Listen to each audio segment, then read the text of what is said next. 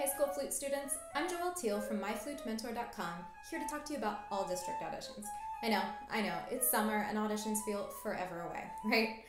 Still, you know as well as I do that summer always passes too quickly, and schedules won't get any more open once marching band, school, and fall sports get underway. Now really is the best time to start working on your audition literature, and I'm here to help. This year, I've created an online video course with over 30 hours of streaming content broken down into more than 130 targeted lessons to help you learn your etudes, practice more effectively, hone your technique, and improve your overall sound. I'll take you through each measure and every etude to help you learn everything from the basics, notes, rhythms, articulations, to breathing plans, dynamic ideas, and so much more. With chapters covering better practice habits, individual etudes, audition tips and tricks, and additional resources like tone and technique work, you can jump around and work on what you most need help with completely on your own schedule. It's like having a private flute teacher for every practice session. I auditioned on this literature when I was in high school. I've been teaching privately for over a decade, and I've been serving as a high school all-district flute judge in Kansas City for several years. I know your struggles, I know how to help you overcome them, and I know what your judges are listening for. And of course, I'll share all my secrets with you. No matter where you're at or how much you've already learned, regardless of whether you currently take private lessons or not, and whether you're a senior that's made all-state every year or a freshman that's never taken an audition before, I can help you prepare the literature and yourself for these auditions. Enroll today to start streaming and learning now. And if you don't love this course for any reason, just email me in the first 14 days for a complete refund. Check out the rest of this video to get an idea of what I will be covering. Happy practicing! Not only am I going to teach you the step-by-step method to learn so much literature so quickly and accurately, but we're also going to discuss how to stay mentally engaged in your practice. Moving back to thumb B flat. We are back in a flat key, so switch back to using thumb B flat again.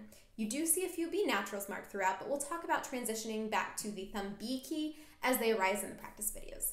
Most air support, openness, chin up, posture, any of those things would be good to think about now. Holding 3.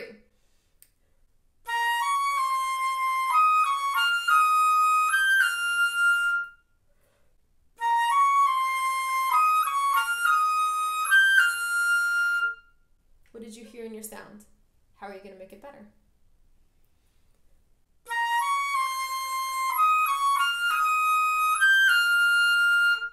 All your fingering's correct. After that high G, are you making sure your thumb goes back to thumb B flat? Pause and then come back to me when you are ready to do long short through this. Here we go.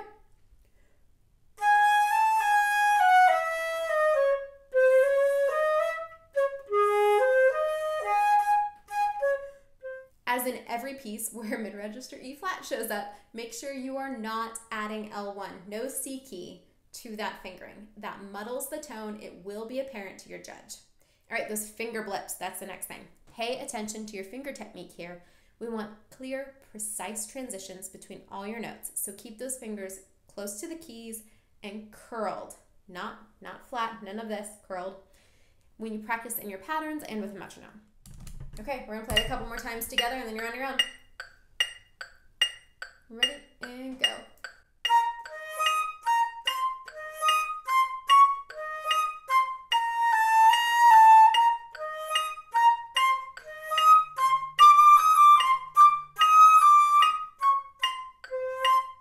One more reminder, no thumb B flat. We take the thumb B flat off in 16 because 17 we have a G flat on there. I promise you your judge will notice that if your thumb B flat is still down on that high G flat. It has to be over to thumb B. Okay, now to 15. Ready, go. If you're not breathing in 16, 18, and 20, I think kind of like filling up the tank as you go may not be a bad idea, and definitely at 24, grabbing that air there. All right, first up is air releases. One of the ways we can increase our speed and agility in pieces like this with those varied articulations and lots of staccatos is to ensure we are using air releases. Ideally, we want to be using air releases all the time. They give a much more fluid, polished, mature musical sound. To demonstrate what I'm talking about, listen carefully. This first time through, I'm going to play these beginning 2 measures with tongue stops. Do you hear how those staccatos are not being stopped with the tongue? Air release. Tongue stop. Count and finger, or articulate your subdivision, or play while we count. Ready, and go.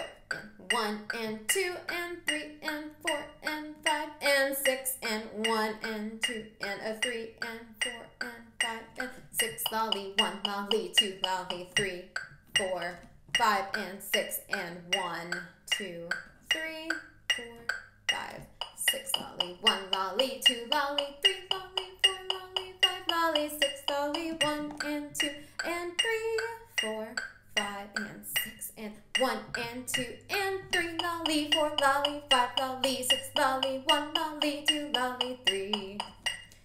In the jig, we see many instances of sudden, or subito, dynamic changes, usually where we're jumping right from forte to piano. These transitions must be executed carefully in order to maintain beautiful tone and intonation. Take this piece with you, take the jig with you, and head over to the dynamics discussion in the additional resources chapter for more details and information on the physical side of how to create the dynamic changes. Now let's talk about how we judges are actually scoring your audition. Now let's break this down further to get an even better concept of what kind of audition would land in each of those categories. That's where we're going. Play just the grace for a minute. Did you hear that? I wasn't open enough. And I also think about forming up in the center and shifting my lips a little bit more outward in the middle as I breach that interval. Let's put that back in time at 12. Ready? Go.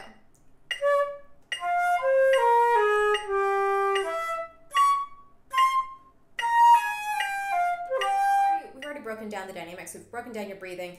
We've talked through the end changes first. Now we're kind of looking backwards. You know those espressivo sections? So we talked about that as being expressive. Espressivo, dolce, you have, this is romantic music, you have the opportunity to kind of like push and pull a little bit, just like we did at the end, but to a far lesser degree. So you can stretch, you can pull, but the overall structure still must be in place. Okay? Performance strategies are different mental tricks to help us stay focused on the music. Try several of them for every etude, play around with them, figure out which ones help you stay in the music the most. These are here to help you bring your best to the audition as a way to give your mind something to focus on, to settle on, that aids in the musical production, but kind of brings you out of the nitty-gritty details. 1 and 2 and 3, lolly 4, lolly 5, lolly 6, lolly 1 and 2 and 3, lolly 4, lolly 5, lolly 6, lolly 1 and 2, Andy and a 3 and 4 and 5, lolly 6, lolly 1, lolly 2, lolly 3, lolly 4, lolly 5, lolly 6, lolly 1 and 2 and 3 and 4 and 5 and 6.